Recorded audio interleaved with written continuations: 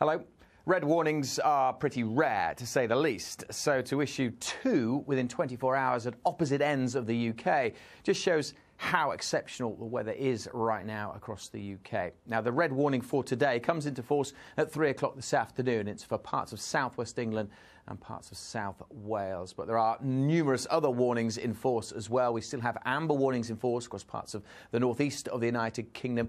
Further frequent heavy snow showers coming in across much of Scotland and northern England, adding to what has already fallen. Running through the rest of today, the easterly winds continue to blow snow showers in across other parts of the UK as well.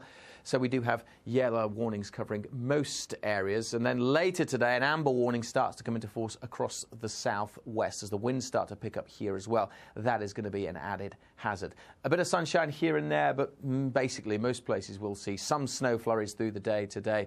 Further accumulations, further treacherous conditions on the roads. And even if you haven't got the snow and a bit of sunshine, it is bitterly, bitterly cold. 1st of March, first day of spring, meteorologically speaking, and it really feels like the depths of winter. Speaking of which, let's focus in now on the warnings, because through this afternoon and overnight tonight, we're particularly concerned about parts of the southwest of England, from Devon into parts of Somerset and up towards parts of South Wales as well. Cardiff included in the red warning, along with Exeter. Across this area, 10 to 20 centimetres of snow is likely, maybe as much as 40 centimetres, possibly even 50 centimetres on the hills. It's going to be almost impossible to measure it because of the strength of the wind. Gusty winds blowing that snow around, that means blizzards.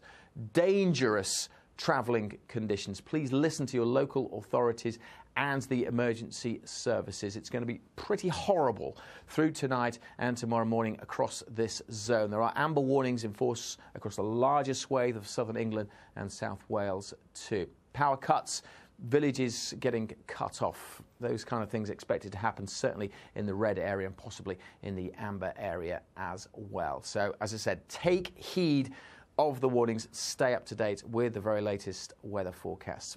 So that's the southwest. Elsewhere overnight tonight, there will be more snow showers piling in across the north and the east. Elsewhere, well, it may become a little bit drier, but the snow may extend further into parts of southeast England too, covering here, again, a few more centimetres possible. Still that easterly wind. It is, again, going to be a very, very cold night with temperatures widely below freezing and in many places well below freezing. Again, add on that wind, it feels even colder.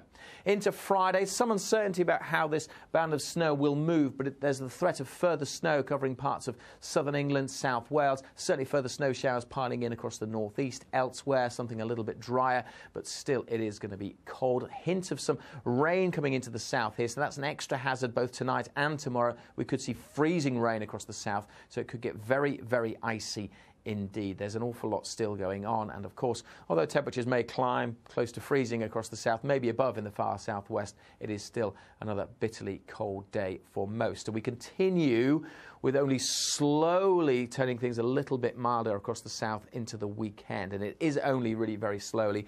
We're likely to see further issues through Friday and the weekend. Please stay up to date with all of those weather warnings. The Met Office website has more. Download the app and you can track the snowfall yourself. And keep across us on social media. All the warnings are being updated through Twitter and, of course, through Facebook. We're on Instagram as well.